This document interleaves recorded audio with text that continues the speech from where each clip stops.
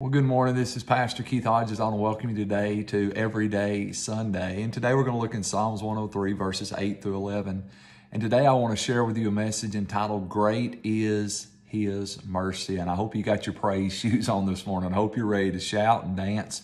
Because as we talk about the mercy of God, I think nothing probably should excite us. Nothing should invoke praise and worship and celebration and honor to God like the revelation of the mercy of the Lord. And maybe today, maybe you've recognized that your praise hasn't been what it needs to be, that somewhere you've lost your shout and you've lost your excitement about who God is. My prayer today is that this simple devotional on the mercy of God, great is His mercy, will just stir up a spirit of praise, a spirit of worship, and a spirit of celebration that says, God, I want to honor you and praise you every day. And I want to put my dancing shoes on and my praising shoes on, and I'm going to celebrate you because you are a good Father. So look what David said in Psalms 103, verse 8.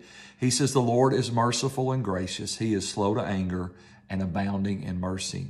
He will not always strive with us, nor will He keep His anger forever. And look at verse 10. And He has not dealt with us according to our sins, nor punished us according to our iniquities. For as the heavens are high above the earth, so great is His mercy toward those who fear Him.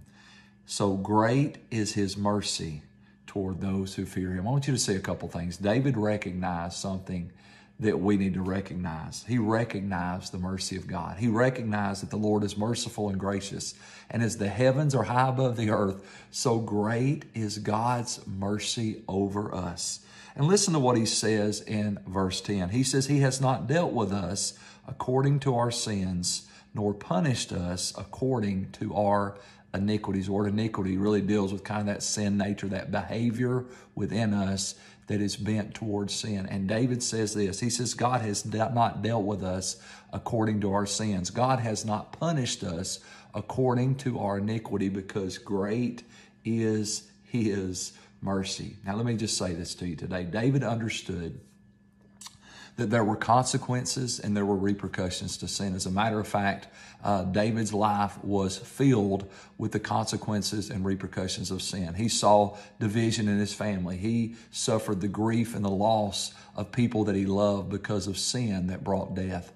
He experienced rejection and rebellion. He experienced the consequences and suffering that sin brings into the hearts and lives of people. But David also realized something. He realized even though there were consequences for his sin, even though he had endured horrible things as a result of the choices and decisions he had made, he also recognized something. He recognized that God is great in His mercy. He recognized God's not dealt with us according to our sins, nor punished us according to our iniquities. David realized something. David realized that if I really got what I deserved, it would have been a whole lot worse. If I really would have suffered the full repercussions of my sin, then I would not be here today. The realization is simply this. We have, by the mercy of God, endured. We have endured, and we have come out on the other side. When we should have been destroyed, we weren't destroyed. When we should have been wiped out, we weren't wiped out. What should have devastated us for years set us back for weeks or even months because of the mercy of God. What should have ended our marriage didn't end our marriage. What should have taken the lives of the people that we love did not take their lives. What should have bankrupted us or spiritually disconnected us from the goodness of God did not, because of the mercy of the Lord.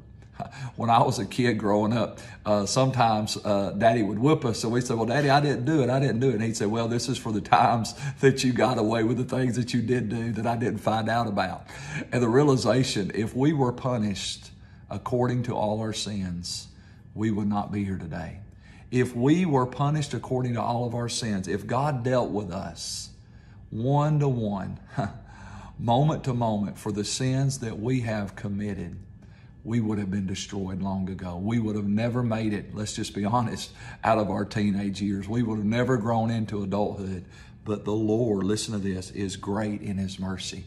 He is great in His mercy. He is merciful and gracious. He is slow to anger, and He is abounding in mercy. And today, I just want you to realize that. Let's just come into recognition with David. Let's realize today that God is great in mercy. And yes, there have been suffering and there have been heartaches and there are repercussions and consequences for our sin. And the truth is, we deserve those things. If you lie, cheat, and steal, there are repercussions that come. If you're dishonest and you walk in manipulation and corruption and perversion, then yeah, there's going to be bad things that are going to happen. But let's just be honest today. Let's recognize something, that God is merciful. And even though we have deserved much worse than what we've received, God has shown mercy on us. David goes on there in this Psalms 103, and he says, you remember that we are but dust, because you are a loving Father who has pity upon his children. So I want to just say to you today, let's praise God.